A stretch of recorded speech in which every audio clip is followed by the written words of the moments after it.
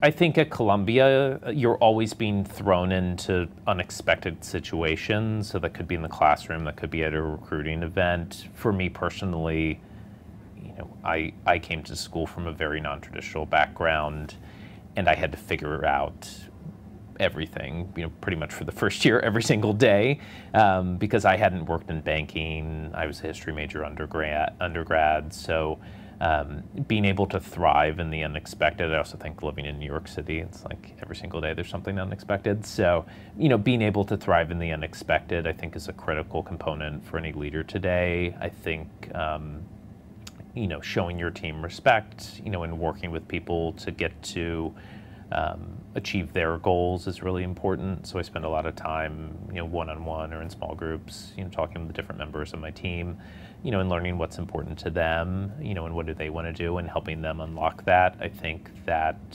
the best bosses I've ever had, really enabled me to do my best work.